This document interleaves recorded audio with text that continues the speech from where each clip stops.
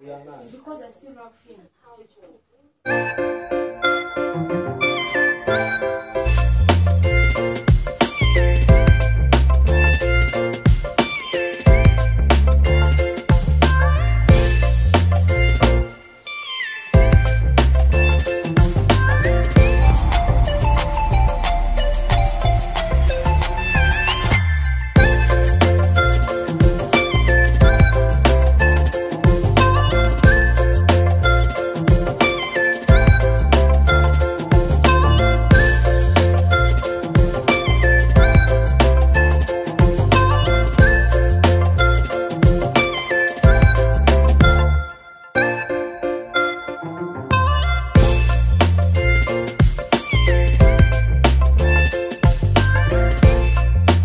What's up, Jizzy family? Welcome to our YouTube channel. If it is your first time to meet this beautiful and apologetic couple, just smash the subscribe, smash it, and ring the bell so that can be notified when new videos are uploaded, because I upload 2 videos every single week, every Tuesday and every Friday.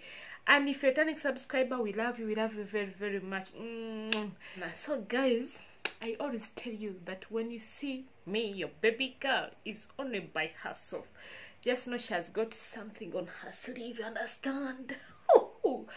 A new banger is just coming tonight. Something is about to go down. It's about to go down. So guys, I've seen this prank going viral on the past 2 weeks, and I haven't done. That's why I had not also done. So I was like, why don't I take advantage of today? So guys, this prank is about like a couple pranking the fellow one that my ex, like the ex got another girl pregnant. But guys, is that part of my business if my ex got the girl pregnant? I don't know, but that's what I'm going to be doing today, like pranking my baby boy that my ex-boyfriend got another girl pregnant, and I'll get mad, you understand? I'll be like, me, I still have him. No, what? Are you not ashamed of yourself? Are you not embarrassed? This is really embarrassing. And guys, to add on this one, like, my baby has been mad, like he needs a baby, and I was like, no, I'm not ready, you understand? So that I can put him in the in that state that when I prank him, he has to believe and agrees that, oh, that means she's serious, because these days she has been acting weird, you understand? So I'm going to get my baby girl Julian to tell her that I'll call her. Then she has to ignore my call and calls me back and tell me like, today I've been in town, I met your ex, she was with another girl and the girl was pregnant, and she was like, his girlfriend. And your baby girl has to get mad because of that. How can he get another girl pregnant when I'm not pregnant, you understand? I want to be like, we made a promise to each other, no one should get pregnant. Guys, stay tuned, something's about to go down. As wait for him, just like the video, comment down below which other video do you wish us to do for you, and ring the bell so that you cannot miss the video and be part of the family. Please kindly subscribe. So guys, let me call my girl, inform her what is going to go down as we wait for him, okay?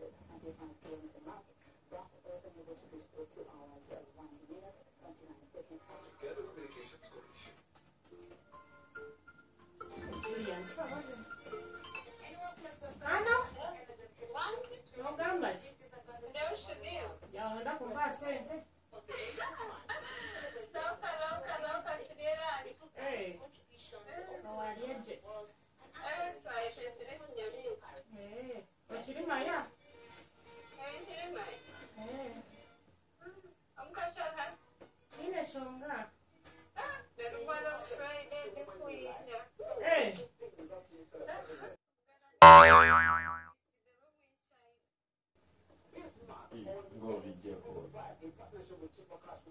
Wanji?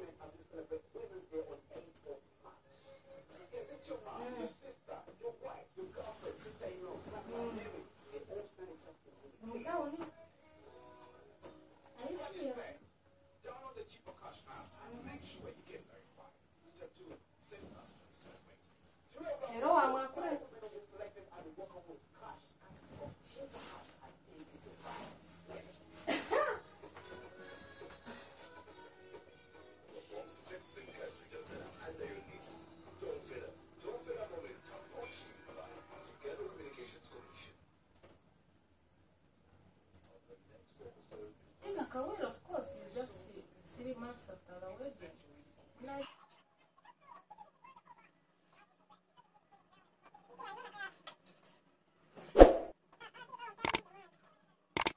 how can he do that?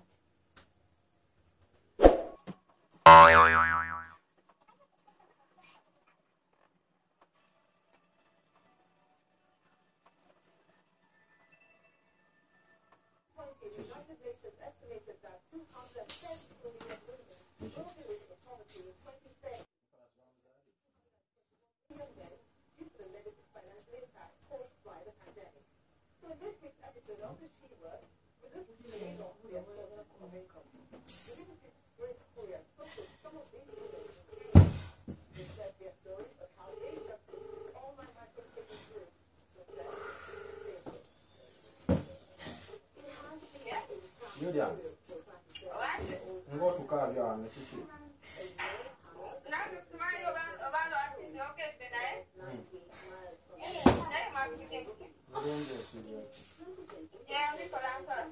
Chati ngamba. Chichi, why did he?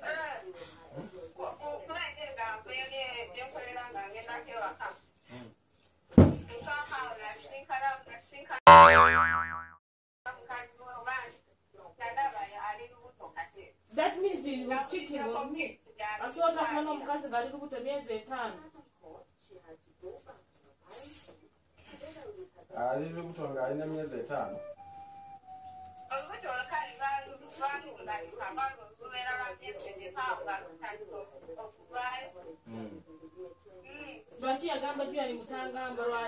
That means he was cheating on me. Other than Zendirubuto, Rachia food. Rachia food. I don't know, Niga Rachi. For the money, for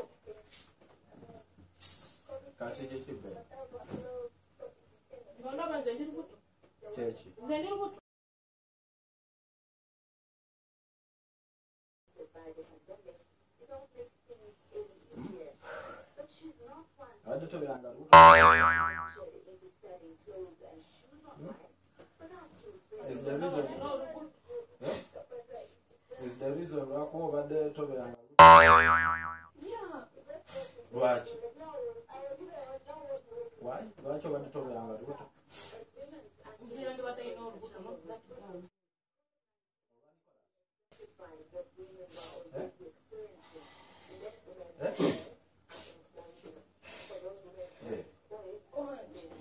go and but don't know good.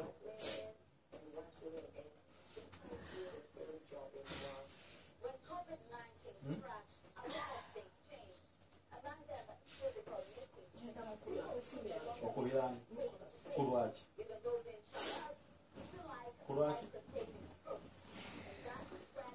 Bitofu.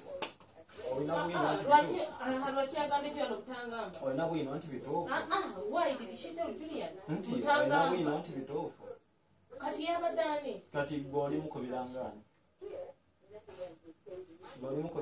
Because I still love him. Because I still love him. I pray soon as I did a phone, and I'm going to get a full and I wonder what's again a full. I'm going to funeral. I'm going to funeral. Now let's again the funeral. I told you again the funeral.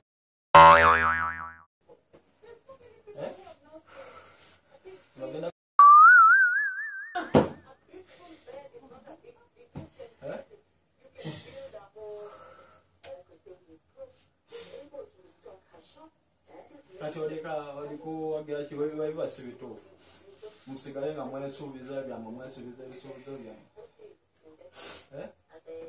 Bachiyagambe Julia Mitangamba waba si mukazi we ngayani kale genda omunoonya gana gyali omugambe byonna by'omugamba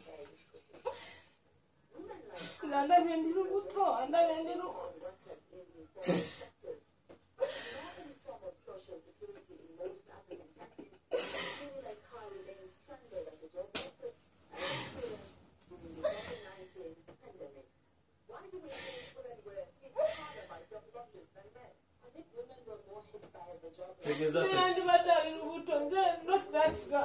ekitegeeza ffe tubadde tuli tuli wano bipapeti byammwe mudde tuzanyisa nga mu mulimu byammwe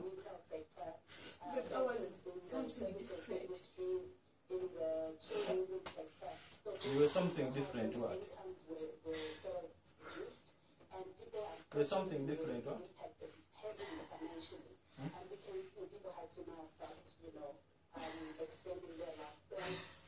You were something different, what? No way!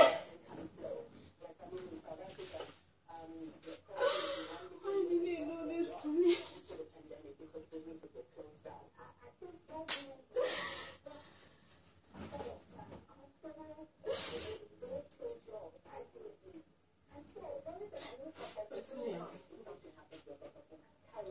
Mukubire wano. Mubyogere byonna wano. Mubyogere byonna wano. Did you know the reason I tell you I'm not ready? Because the saga was that. One or twice that no one is going to give birth outside. Right here. So, mwesibuza nani?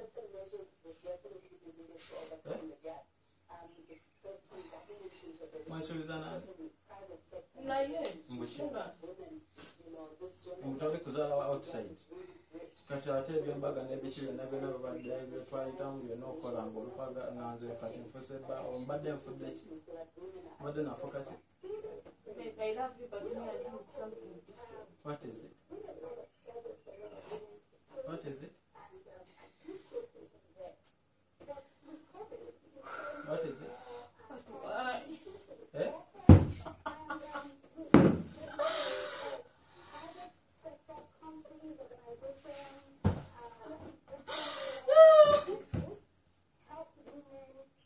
So he was playing with me.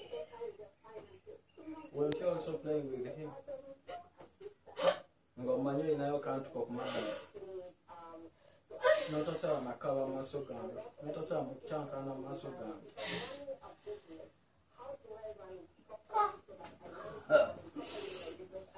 Kakale waka ebyo mubyumvirize. Weba bulijjo mujumbu siyeesooka. Mukubire. Mukubire mu byogere byonna wano. Ate sirika. Mukubire musooke mu byogere byonna.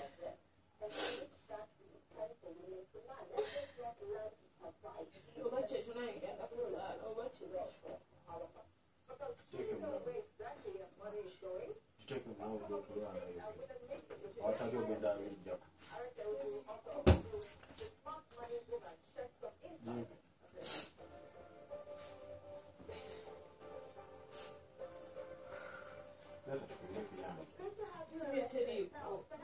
Eyinza okwegamba teriiko ng'ategedde gwe n'akufuula n'akanyego n'agidaivatinga eyiye kuzaala nani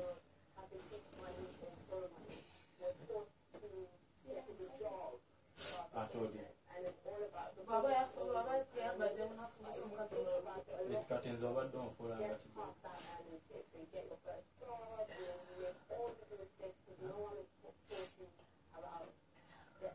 soko bingambe bulungi nga tubiddemu tubyogereko. As your husband, nsaba obingambe bulungi obukakamuno.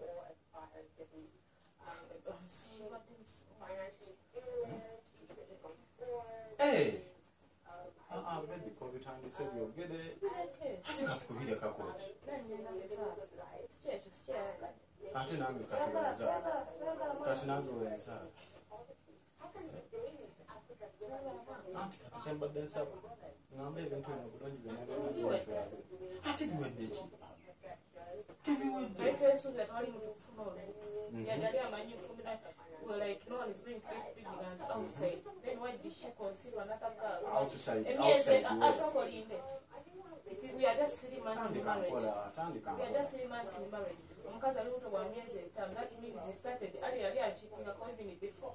Tandika mpola. Tandika bulungi, yes. Nga tumaze okolanga tugenda kola emikolo nemusisinkana. Tugamba ndi nfumbidwa sijja kuzaalayo. Tugenda kuzaala eno. Ngalwaki. Sokumbulira ebiri byonna ddeni ndabe. Katonda ngamba agenda kuzaala nange nenzaala ebweru.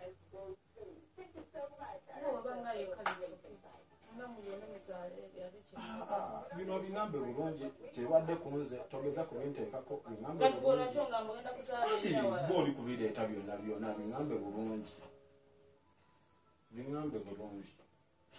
Baby, please, I request you ngamba buli kimu ku ebyo ensonga bulungi. Ate byagwa biki? Biwedde baby, tekana watato omalako na. Ne ngambe ngenda kuzaala sikyayagala tongamba yagala mwana sikyayagala ngenda kuzaala. Ekitegeeza nze wendi nti kati engeri gye mbadde njagala okuzaala engeri ebyo gy'obadde bikoze ekibi kyankanye kati nange k'osalawo nzaale. Ate kati ebyo nkwatirako obuwaku byange naawe ebyo ebyange naawe ate okinyambye mwekolani nga twali kuzaala bweru mugenda kwezaalira. Yes? So he was just playing with me all along. And you're doing what to give an all along. And then from now onwards, still death apart, kumbe they are still living. Nkuba kale sigenda kubuza nkuba kuba olikumbuza olukuneesimba. Mbuza, ask me what you want to ask me right now. Tell me from webitandikidde byonna gye byali byonna bye mbadde simanyi.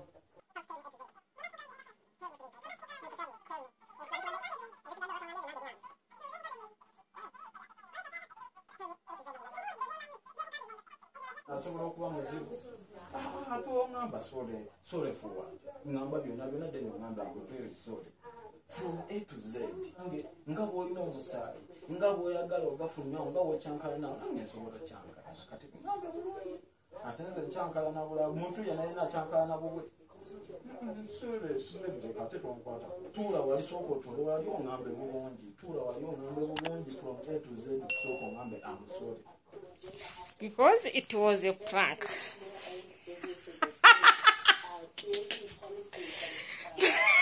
Babe,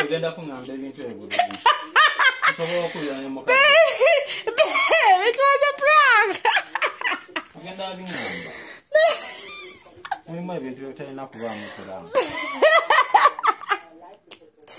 Babe, are you serious? Julian Mugambe, it was a prank.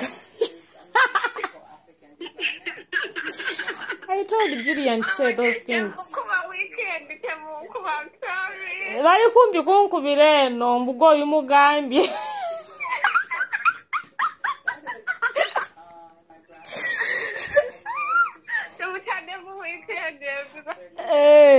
No. I'll say that sure. Yes, I'm bad. I'm mad. I can Yes, give you the it phone could right be a now. plank. Yes. Babe. Yes, I'm mad. Don't you say that? Guys. Guys, if you haven't subscribed, please just smash the subscribe button, because you see I have risked my baby boy.